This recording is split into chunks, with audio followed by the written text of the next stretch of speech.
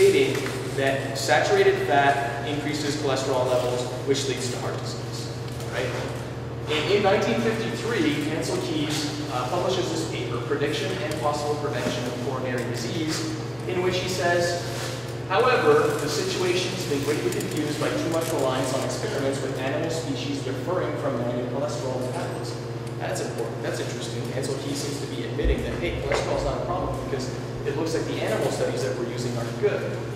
And so, sure enough, you start doing a little bit of searching, and you find that cholesterol was vilified because the original animal models that were used were things like rabbits and cattle and chickens. Does anybody see a problem with using a rabbit as an animal model for cholesterol?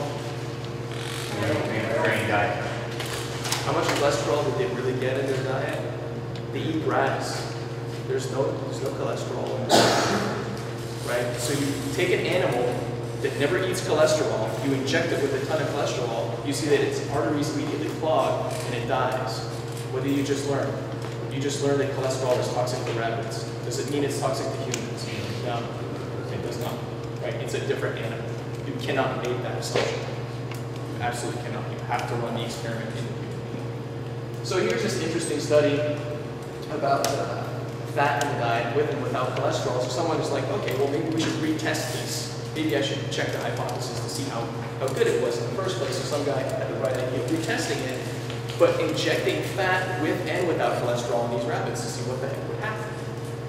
So here is the rabbits that are on typical rabbit chow. Here's the rabbits that have the cholesterol plus the fat. Here's the rabbit on coconut oil, and here's the rabbit on avocado oil, right? So number one, regular low-fat chow, cholesterol, high-fat diet with 30% of coconut oil, which is mostly saturated, high-fat diet with 30% calories from sunflower, which is mostly unsaturated, polyunsaturated actually. And then they look at the LDL levels after 6 months. And as you can see, in groups 1, 3, and 4, they're the same. But in group 2, LDL is through the roof. Why?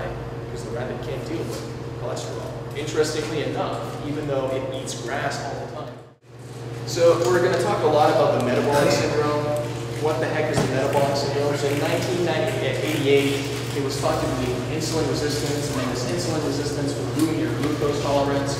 It would give you hyperinsulinemia.